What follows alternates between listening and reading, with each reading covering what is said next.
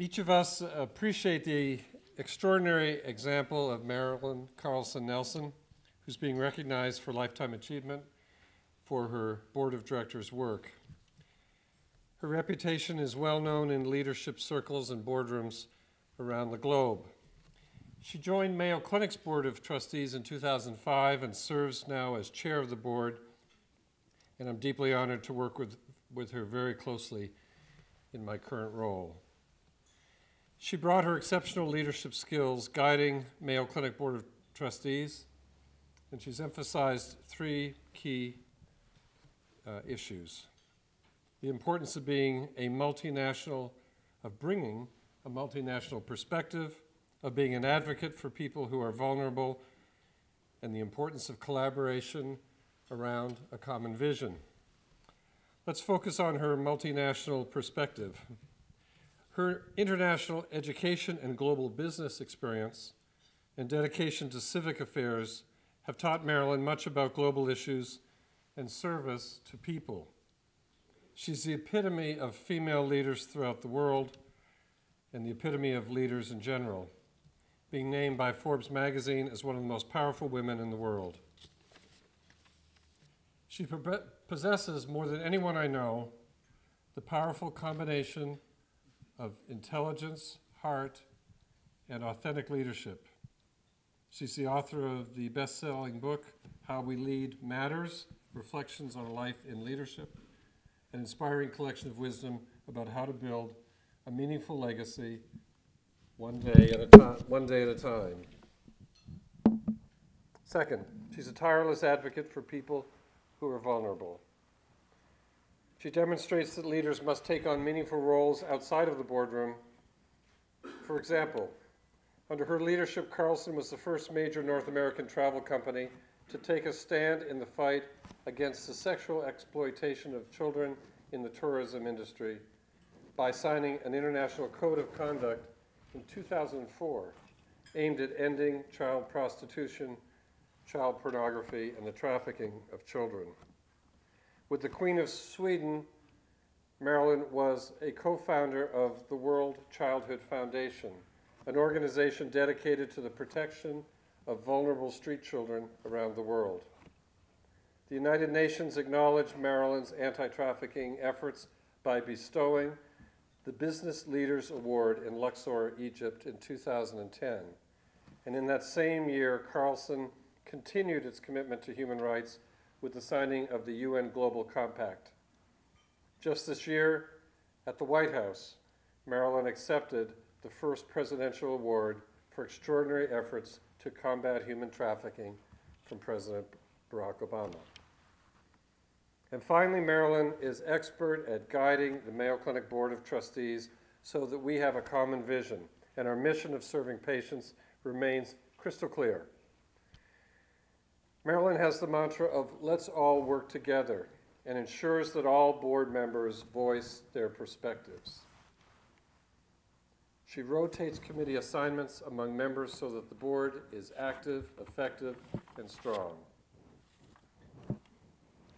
She has helped the Mayo Clinic Board of Trustees navigate the changing healthcare landscape. She's instrumental in guiding our thinking around our plans for Destination Medical Center in Rochester. Marilyn, thank you for all you've done for Mayo Clinic, our patients, our state, nation, and the world. Your accomplishments are extraordinary.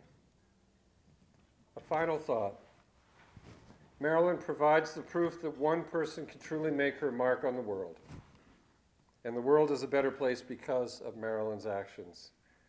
Please join me in applause as we celebrate Marilyn Carlson Nelson as the recipient of tonight's Lifetime Achievement Award for Board of Directors Service.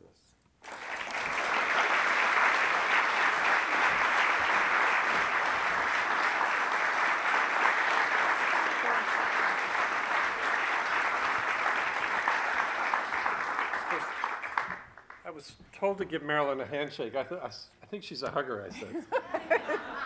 There's the handshake. Thank you, John. We have a mutual admiration society. It's clear. This is really a very high honor, and I'm delighted to be here with so many distinguished guests. And so many long-time dear friends. For those of you, I have to tell you a little secret. For those of you who know my husband, you know he has a kind of twinkle in his eye and he really likes a good joke. And in 2004, he won this award. And one of those huge posters with his picture, he sent someone down the next day to get it, and he put it so every day, going to my car for the last 9 years, I have looked at this lifetime picture of Glenn Nelson as the director. And now, a little competition after 52 years is okay, right? So now I'm going to take that one up. It's going to go.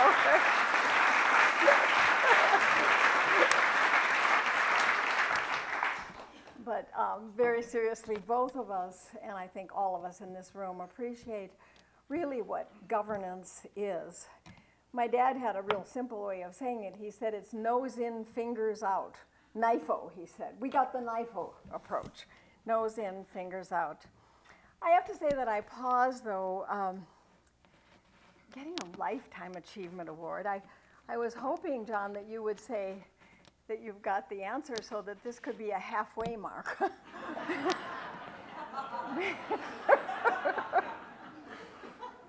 And maybe it will be.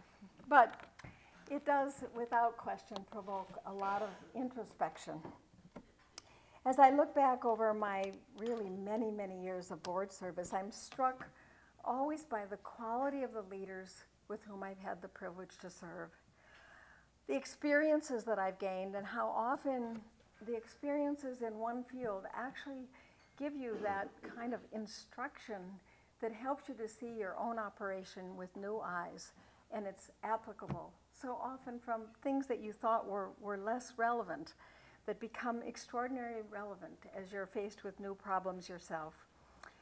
I've made lifelong friendships, and ultimately and most importantly, the contributions that these boards have made to responsible governance for some very successful and long-lived companies is really important and gratifying. In short, I'm so glad that I said yes. Many times, not knowing where the energy was going to come from or where the time was going to come from. And you all know that situation. But the truth is that when you say yes, it gives you energy, and it makes the journey worth taking. My first yes to board service came when I was only 35.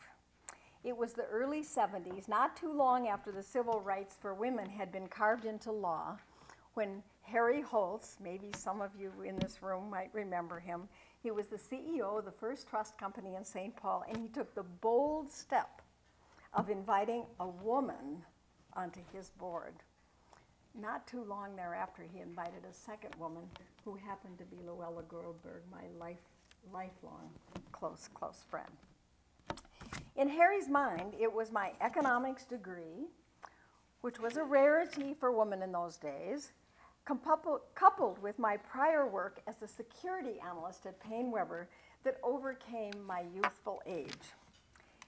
It was absolutely an exhilarating time for me, but sometimes I was a little off-put when inevitably all the heads would turn to me and the chairman would say, "Oh yes, and Marilyn, what do the women think about that?" As if I could speak for Hillary Clinton and Michelle Bachmann all at the same time. So the changes in the governance over these years has been stunning, and John has referenced that. In the 70s, the board's primary raison d'etre was to hire and fire the CEO. Boards reflected the dominant culture, you know what that was, with minimal diversity, and there was always, at the beginning, actually a preponderance of inside directors, and the focus was mainly on short-term shareholder returns.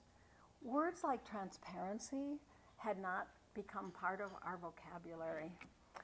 For many years, the corporation was actually separated from its giving strategy. Today, the wonderful news is that the corporation is responding much more expansively to its license to operate, which we must never forget is ultimately granted by society. And as such, we now see philanthropic investments strongly aligned in corporate strategy. We see pharmaceuticals fighting infectious diseases. We see Coca-Cola and Pepsi taking on child obesity. We see General Mills nourishing the world in impoverished countries. And as you heard before, I'm so proud to say, Carlson combating the sexual exploitation of children in travel and tourism, and then moving on to do so in Minnesota and around the world. What is so exciting to me about all these efforts is that they're actually creating loyalty among customers, among employees, among shareholders and suppliers, while improving sustainability and developing new markets. And it makes being a director so much more rewarding and so much more exciting. In recent years, saying yes to board service inspired my admiration in many ways to really know what is possible. As the board chair of Mayo Clinic, I have witnessed the most powerful combination of all human endeavors: science, compassion, efficiency, and effectiveness, all with focus on something as clear and simple as doing the best for every patient, every hour of every day. I have observed Dr. John Noseworthy, a servant leader whose commitment is unrelenting to Mayo's mission to, quote, inspire hope and contribute to health and well-being through integrated clinical education and research. Also, I can't stand here with someone whom I love so deeply sitting right there to be honored tonight, Trudy Radio. Trudy is the CEO of Carlson. She is managing our brands not only to deliver high quality but with an ethical culture. And she holds up business itself to be a higher calling. Maybe we wouldn't be here tonight if we didn't know in our hearts that business is a high calling, and that if Rusty and Bert hadn't reminded us so many years ago that coming together to honor business and that calling is important and worthy. If I am ever prone to discouragement, I know that all I have to do is show up at the appointed time, at the appointed place, which is the Carlson School of Business at the University of Minnesota, where I co-teach a class of students about corporate responsibility. From what I'm seeing in that classroom, our emerging business leaders are excited to expand and respond to the local and global expectations of business. They are gaining the knowledge to create jobs, deliver shareholder value, meet needs, innovate, but in addition, they are committed to strengthening democracies and our world's well-being. These millennials do not want to commit to a career in anything less than an ethical environment. And I can assure you that they are on it. So yes, we have journeyed so far since my very first board experience. Today there's a commitment to be true stewards of all that we have been entrusted with, to fully appreciate in our hearts and souls our individual ability to impact locally and globally, for each of us to be a testament to democracy, to stabilize our world for our children and our grandchildren.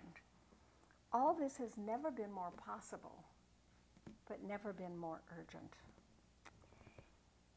If a lifetime award means anything, it means I have a platform and the obligation to call on all of you, you who are to follow, you who are today's generation. You are our hope to carry on, whatever your platform, to see your role in the greatest possible context. What a privilege it has been to serve. What a journey it has been. Anyone who knows me very well knows that I love poetry.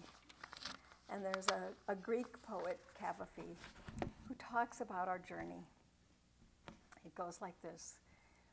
When you start on your journey to Ithaca, then pray that the road is long, that the summer mornings are many, filled with ports seen for the first time, with so much pleasure and so much joy.